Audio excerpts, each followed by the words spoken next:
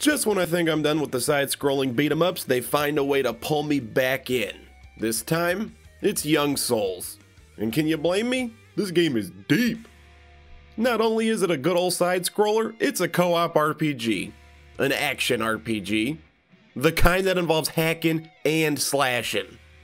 This gnarly blend of genres is far from the end of Young Souls' depth. The story takes multiple different paths, but stars two orphan twins searching for a vanished scientist that just so happens to be the man that took them in and... Wait, before I get too emotional, let's stop there and segue into other stuff Young Souls brings to the table.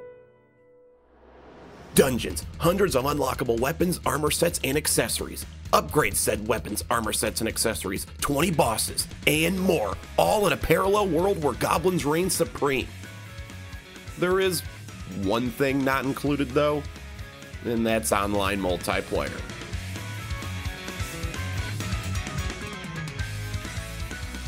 Step 1. Journey to Parsec.app and find the shiny download button. Step 2. Open up your copy of Young Souls on your machine. Step 3. On your newfound handy-dandy application, click the arcade tab and choose to host Young Souls down at the bottom. No friends? No problem. Make the session public to let anyone come be your co-op partner, or make it private to keep everything locked between you and your guests.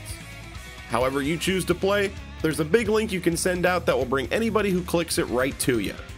Once everyone's connected, you'll all begin seeing the same screen at the same exact time. So plug in those controllers and get to finding Jen and Tristan's foster father. He needs found, alright? I can't stress it enough.